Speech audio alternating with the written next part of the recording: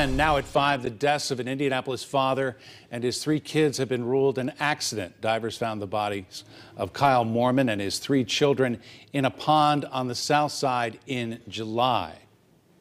CBS 4's Eric Graves has been following this tragic story since it broke. He talked to Kyle's family about the new information that was released this week.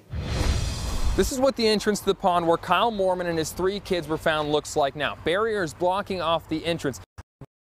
His car was pulled out of the water, now locked up. Despite this new information, the family tells me they still feel like they have more questions than answers. It's the Easter picture, this Easter that just passed, of Kyle and the kids. Kyle Moorman's family now wear necklaces and shirts to remember him and his 3 kids, Kyle II, Kiana, and Kyron. Kyle was an awesome dad, and Kyle loved them babies. Kyle and his 3 kids were pulled out of a Southside pond on July 12th after being missing for 6 days.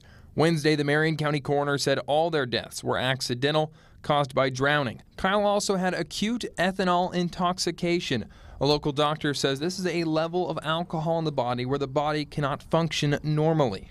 You just can't seem to do the things that you would normally be able to do to take care of yourself. Kyle's mom, Natasha Hayes, and stepdad, Teddy Green, say they can't believe this. He would never be intoxicated to where he could not take care of his kids. Green and Hayes want to know how much alcohol was in his system and when everyone died. They have not gave us no determination, no information on who died first. Kyle was last seen alive leaving his mother's house late on July 6th to take the 3 kids fishing. They say this is not unusual for him and they did not see him drinking before he left. The family says they found Kyle themselves in this pond on the corner of Troy and Bluff 6 days later. A dive team was then called in and Kyle's black Saab was pulled out of the water with the 3 kids inside. The family says they're still frustrated with how IMPD handled the investigation. I don't feel they've done their job right from day one. In a statement today, IMPD says there are no updates in the ongoing investigation into how Kyle and his kids got into that pond.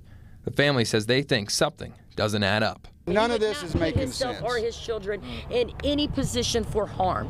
Kyle was the best dad. The family does tell me they are happy to see more safety measures put in place at this pond, like these barriers here at the entrance. Reporting on the south side, Eric Graves, CBS 4 News.